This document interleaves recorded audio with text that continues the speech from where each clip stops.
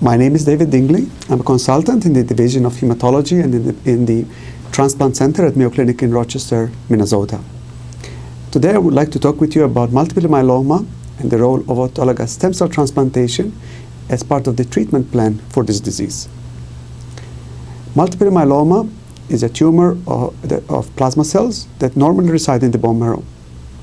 It's a fairly common malignancy, and the Mayo Clinic has had a long-standing interest in diagnosis and therapy for this disease. The disease can present in a variety of ways, but typically it's associated with bone pain, risk of kidney injury. Sometimes patients have renal failure, a high calcium level that can cause problems such as confusion, constipation, nausea, vomiting, and anemia.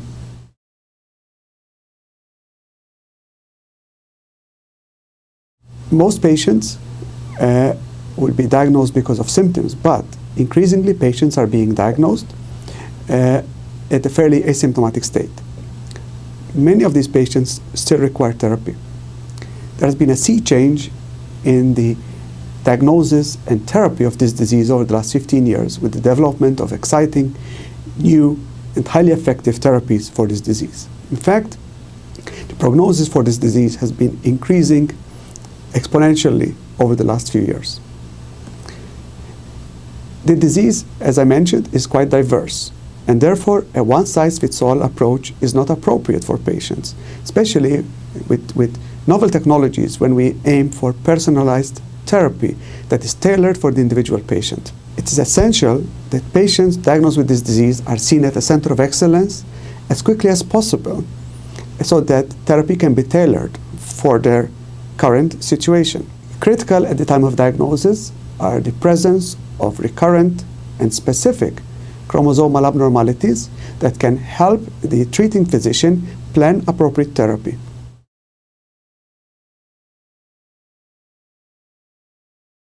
We believe that patients should be given therapy that depends on the risk of progression and taking into consideration their other comorbidities. This is quite important because the average age of diagnosis of multiple myeloma is in the 70s, and many times patients have associated comorbidities that can make a choice of the appropriate therapy difficult. Autologous stem cell transplant is not curative for multiple myeloma, but it's an important component of therapy because it often can lead to deep responses that can persist for quite a period of time. Autologous stem cell transplant needs to be carefully planned, and it's important that patients who receive induction therapy do not receive any agent that can potentially compromise therapy with stem cell transplantation. This is why it is important that they are seen very early in the course of their disease.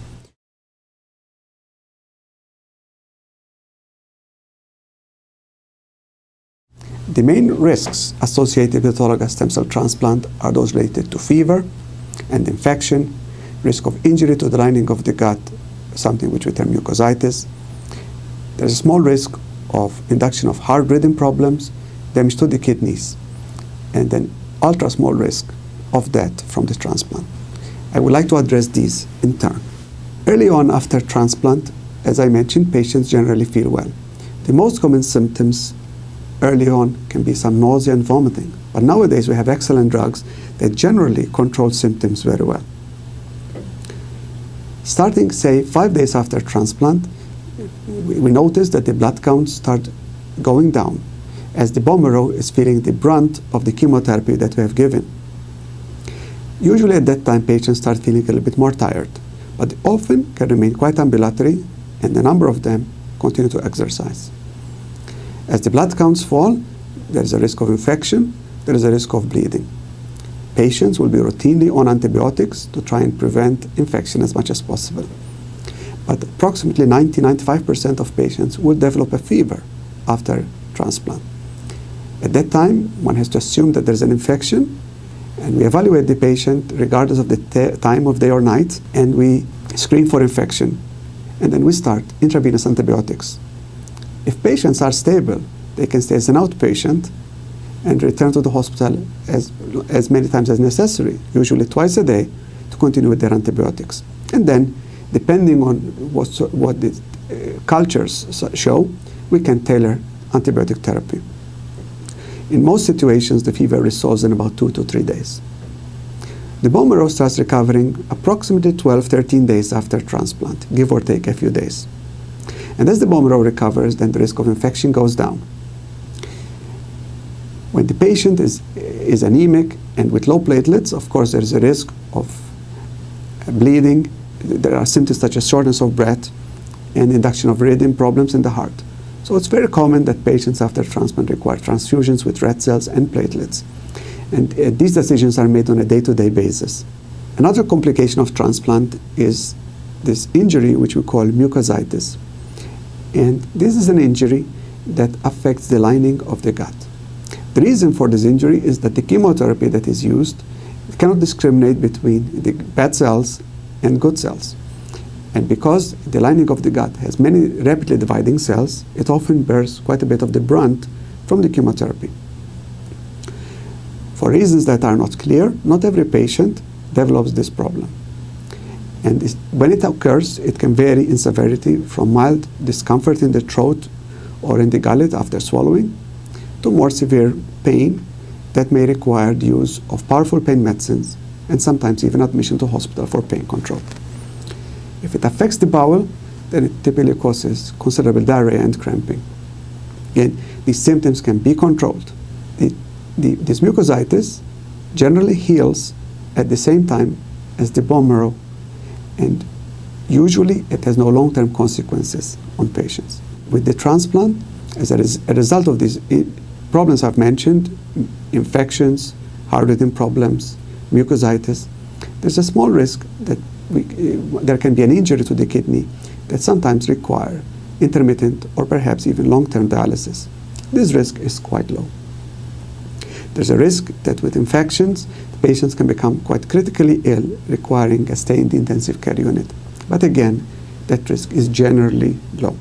One cannot talk about stem cell transplantation without acknowledging that there's a small risk that the patient may die as a result of these complications I've mentioned.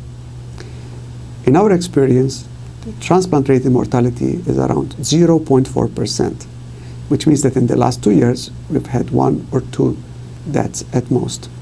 Of course, these statistics are true because of our multidisciplinary approach to therapy, very aggressive follow-up of patients, and because of the combined expertise of the physicians, the critical care service, nephrologists, cardiologists, and our nurse practitioners who vigilantly take care of these patients. Most of our patients are ready to go home approximately 20 days after transplant. At that time, patients continue with their recovery at home. Usually the risk of infections is relatively low, and it is unusual that patients run into problems after they are dismissed. Then patients are typically seen 70 or 100 days after transplant, depending on their specific disease characteristics, so that one can assess the response to transplant and one can make decisions on whether patients require maintenance therapy. Transplant is not the be-all or end-all in myeloma, but many patients benefit immensely from the transplant. Although the treatment is evolving, we still believe that there are patients who after autologous stem cell transplant may not require any myeloma-specific therapy, and they may have 2 years or more where no therapy is needed. And of course, this has to be factored in as an important quality of life issue, not to mention the expense. There are patients who after transplant probably benefit from maintenance therapy or additional chemotherapy, but decisions on this are made on a patient-by-patient basis. And as I mentioned up front, a one-size-fits-all approach for multiple myeloma is not appropriate in this day and age.